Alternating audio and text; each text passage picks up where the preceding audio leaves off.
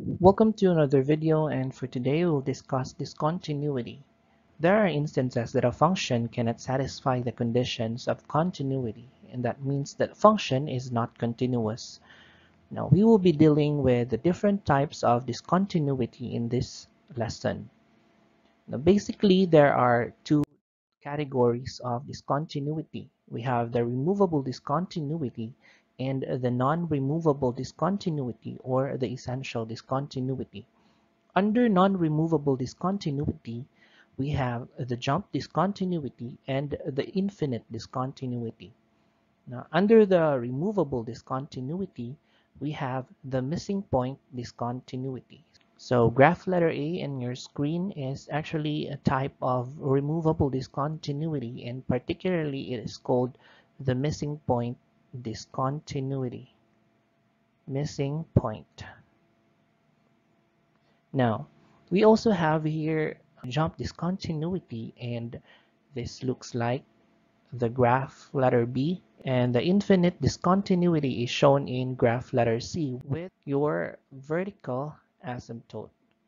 Now, it's very easy to identify the point of discontinuity and its type when you are given the graph of the function, such as these graphs that you can see on your screen. Now, what if you're not given the graph of the function?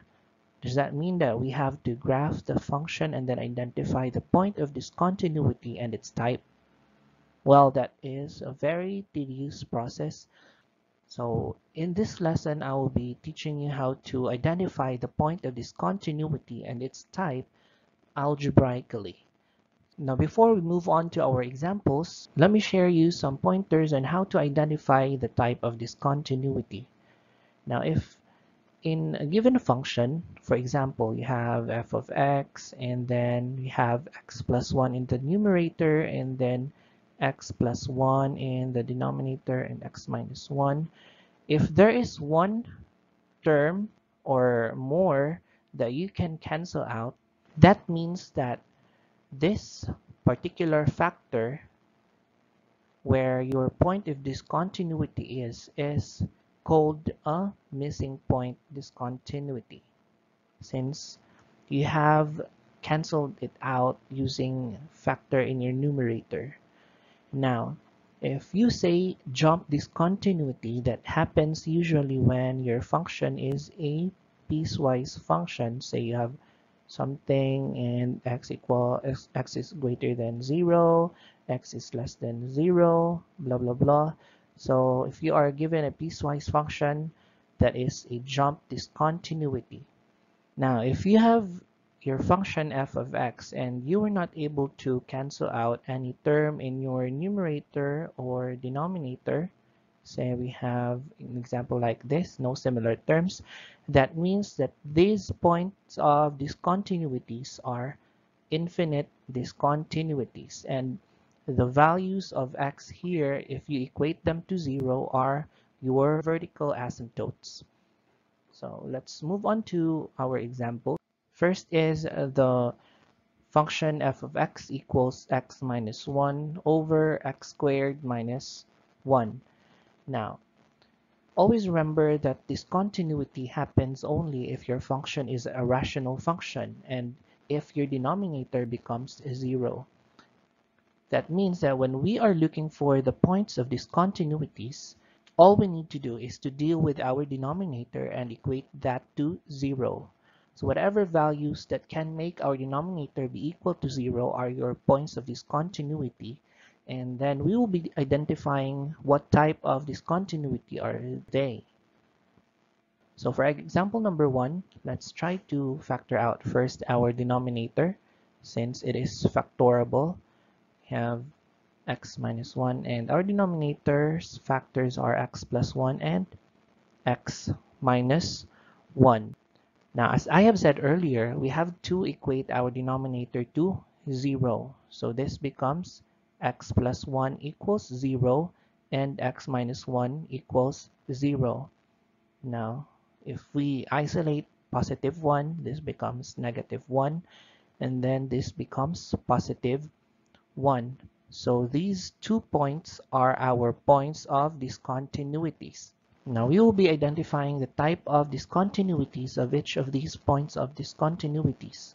Now let's go back to our function, and as we can see, we can actually cancel out x minus 1. That means that x equals 1 is actually a missing point discontinuity.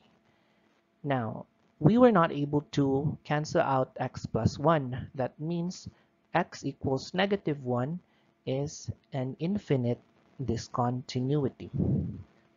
So that is how you solve for the points of discontinuities and identify its type. Now let's move on to our second example. Now we have f of x equals x squared minus 5 all over x squared minus 2x minus 3. Now, as what I have said earlier, if we can still factor out our numerator and denominator, then we have to factor out. So since our numerator cannot be factored out anymore, we will just copy x minus 5. Now, our denominator's factors are x minus 3 and x plus 1. Now, next step is to equate our denominator to 0. So we have x minus 3 equals 0. So we have x equals positive 3. And x plus 1 equals 0. So we have x equals negative 1. So we have these points of discontinuities. Now let's try to identify its type. Now since we were not able to cancel out any of them in our function, that means its type is an infinite discontinuity. Another example, we have f of x equals x plus 1 all over x squared plus 2x plus 3. Now, observe that our denominator x squared plus 2x plus 3 cannot be factored out.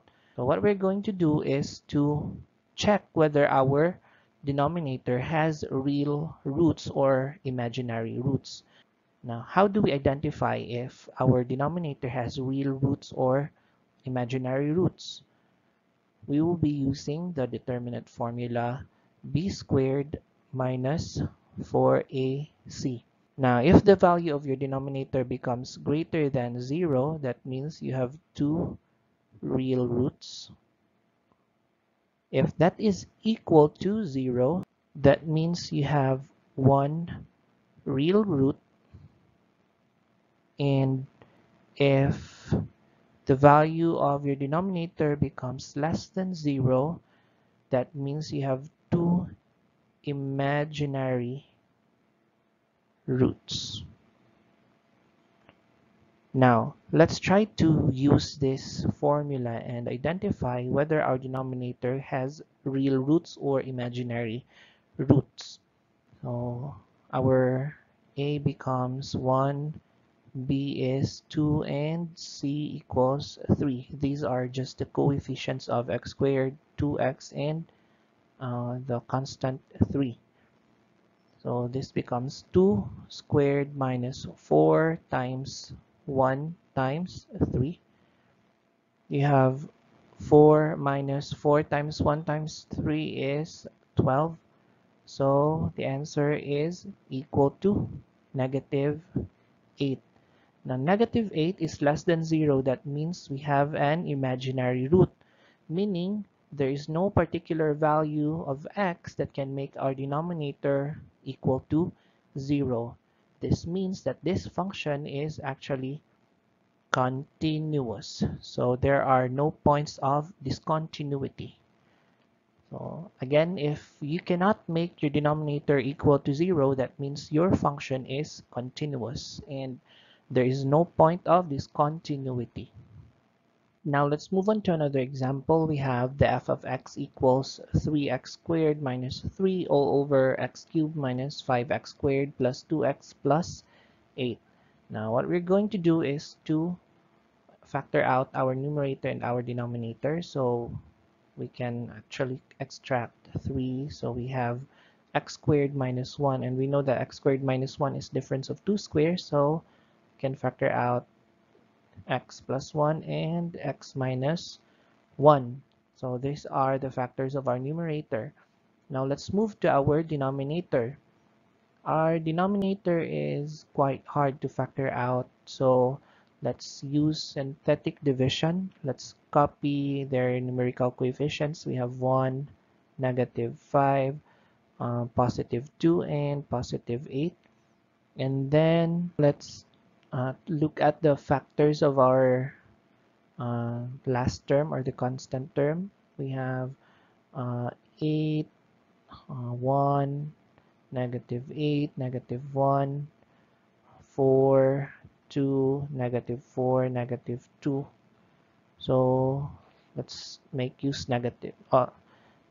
Let's try -1. So -1, this becomes 1. 1 times -1 is -1.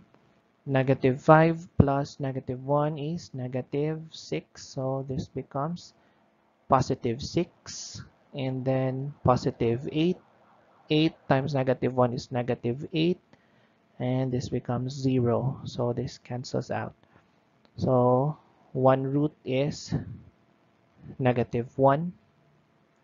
Another is, this becomes x squared minus 6x plus 8. Now we can already factor this out. We have x minus 4 and x minus 2. So if we equate this one to 0, so this one is already x equals -1. This is already 1 root. Now if we equate this one to 0, this becomes x equals +4. And this becomes x equals +2. So we already have our 3 points of discontinuities. So again, this is x plus 1, x minus 4, and x minus 2.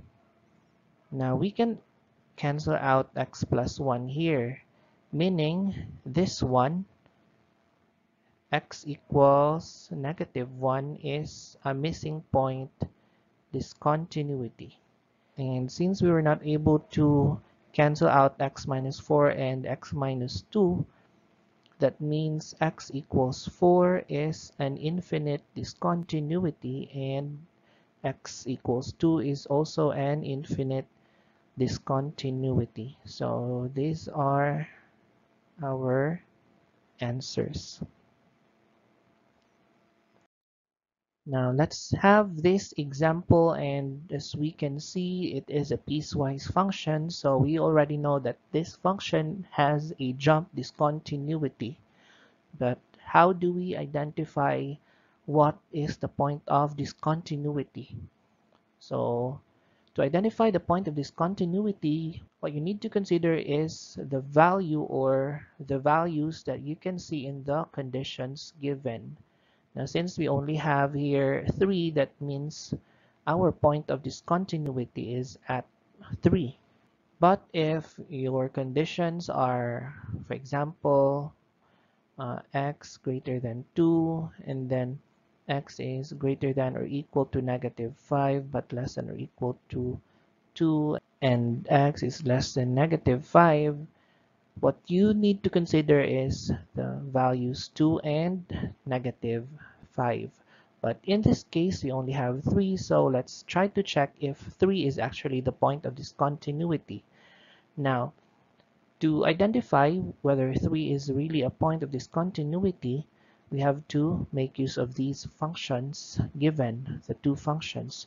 So we have x plus 1 and x minus 2 squared plus 1.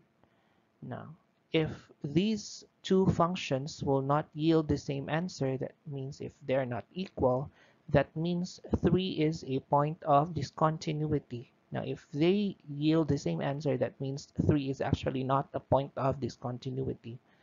So if we substitute 3, this will become 3 plus 1, this becomes 4. Now this is 3 minus 2, and 3 minus 2 is 1. 1 squared is 1, plus 1 is 2. And we know that 4 is not equal to 2. Therefore, 3 is a point of discontinuity. So our point of discontinuity is x equals 3, and its type is a jump discontinuity. So this is our final answer. Now here's the graph of this particular function. We have here the jump discontinuity at x equals 3. That ends our discussion about discontinuity, and I hope you learned something in this video. If you have some questions or clarifications, just comment down below. That's all for this video, and see you in the next.